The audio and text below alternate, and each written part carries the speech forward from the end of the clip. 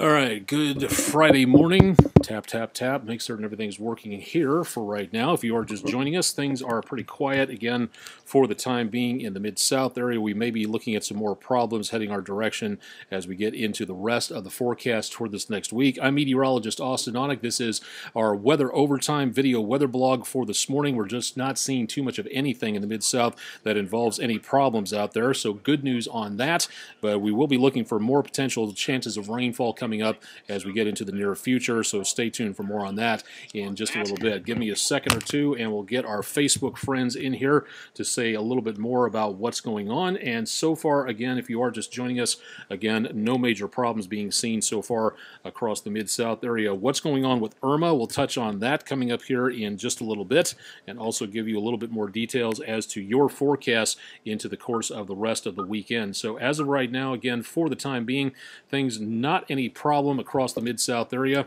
And so again, we see again the potential for less of anything in the way of interference with Irma coming up anytime soon. Live and direct this morning. Thanks for joining us on Facebook, Periscope, and Twitter. I'm meteorologist Austen Onek, keeping an eye on things. Current forecast information in the blue bar right here. Again, looking at my social media pages and more information about where you want to know about that. WREG.com/weather and a lot more information over there. Currently in the Mid-South area, things are quiet and dry. Clear skies from St. Francis in Cordova.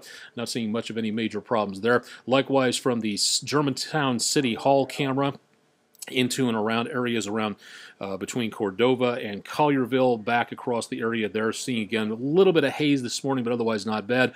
WeatherBug cameras available at WREG.com/webcams for more. Currently on radar, we have little, if anything, really going on, and doubtful we're going to be seeing too much of anything for the course of the rest of the day today, and very quiet out across much of the rest of the area right now. No rainfall going to be expected, so no umbrellas are going to be necessary throughout much of the rest of the Mid-South. Let's go ahead and get into the forecast, and again showing you little, if anything, going on directly at this time into around the Mid-South area. But of course, the main thing we're going to be looking for is that quiet and dry conditions out there. More of our WeatherBug cameras at WREG.com/webcams for more. Big weather story of the morning is, of course, what's going on in the tropics. The Atlantic is again buzzing this morning with hurricane activity. We see again Katia in the Gulf of Mexico. Jose out a little bit farther past the Leeward Islands, following a pretty close course to what we saw with, again, Irma, but not exactly the same thing there. Katia at this time is a hurricane, but it is not expected to hit the United States. It is going to be more of a problem for Mexico, dropping down toward the southeastern coast of Mexico, right off the Bay of Campeche, and beyond that, just not that much expected there. Jose is expected to be more of a problem for Bermuda than anything else. It's expected to curve upwards and to the northwest, avoiding the Bahamas and other places that have been hidden.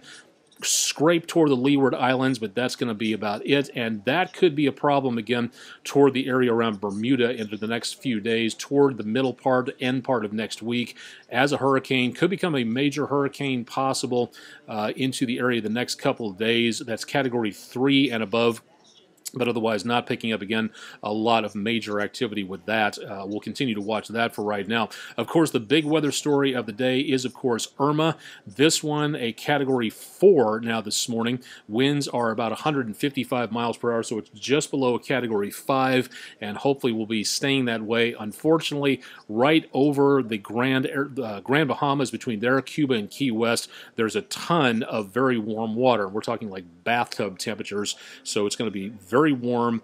That's conducive to keep hurricanes strong, and that is exactly what we do not need. So we could use a little bit of help in getting rid of that. Very strong storm, very good structure on this. Again, expected to be right over the area of Cuba, just northwest of there.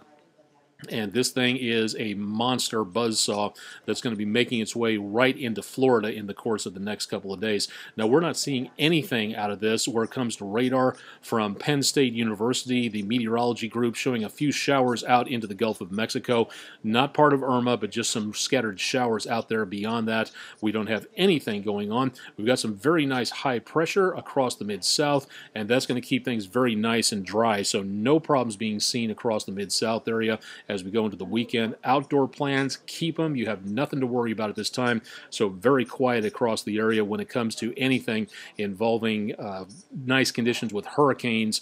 Not seeing any problems for us right now, but we will be looking for more potential of some rainfall as we go into around next week. Main thing we're going to be looking for today is going to again be the possibility of some very dry conditions out there, and we'll continue that way into the rest of the weekend. Highs today back in the 80s, lows tonight back in the 50s. Friday night football could be a little brisk out there this evening, with temperatures dropping into the lower 60s by the time game time is over with. So that could be something to take a look at as you head into the next few days. A lot of people keeping an eye on Irma, including the amateur radio operators. That is again something that we're going to continue to monitor from that area.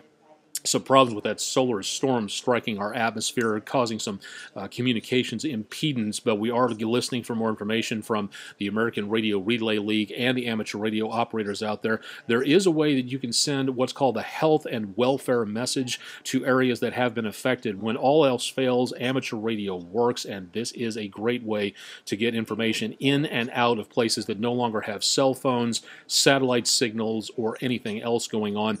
Great way to do that is through the Salvation Army emergency services, and this is just one place to do stuff like that. You send a message, it's brief, it just says, you know, how are you doing, what's going on, current status, and whoever's on the other side through that amateur radio operator can send a message back to at least let you know what's going on. You can find out more about this service by going to satern.org.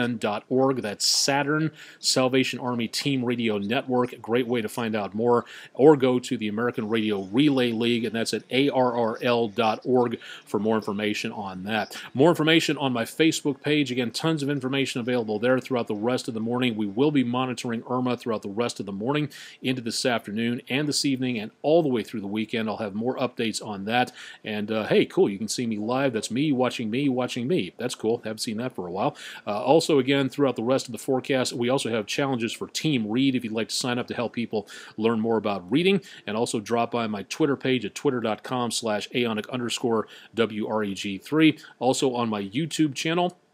Get more information about what's happening there. That earthquake in Mexico last night, we'll be talking more about that, and my complete forecast coming up on the Talkback Live Network. Bob and Josh at the top of the hour, 7 to 9 o'clock this morning, with plenty of sports chat, all kinds of great information available, again, at AM 730's Talkback Live, or here at talkbacklivenetwork.org. If you'd like to know more about that, that's at AM 730 Yahoo Sports Radio. My 7 to 10 day forecast available at WREG.com/weather, and make certain you stop by Country 92.5 and Oldies 102.3 throughout the rest of the weekend, and we'll keep you updated on that. I got to hop back out on set for more information coming up on News Channel 3 Daybreak as we close out the last segment, but we got plenty more coming up online throughout the rest of the day, including live on News Channel 3's Facebook page just past the top of the 7 o'clock hour, and throughout the rest of the day we'll be bringing you more updates as well. Thanks for joining us on Periscope, Twitter, and my own Facebook page for early Friday morning. Join us for a lot more on News Channel 3 Daybreak. Email address just above the area there, austin.onek@wreg.com. Would love to hear from you and find out what you think about weather overtime, what we can feature here to keep you updated. Please let us know. And stay tuned for more with News Channel 3.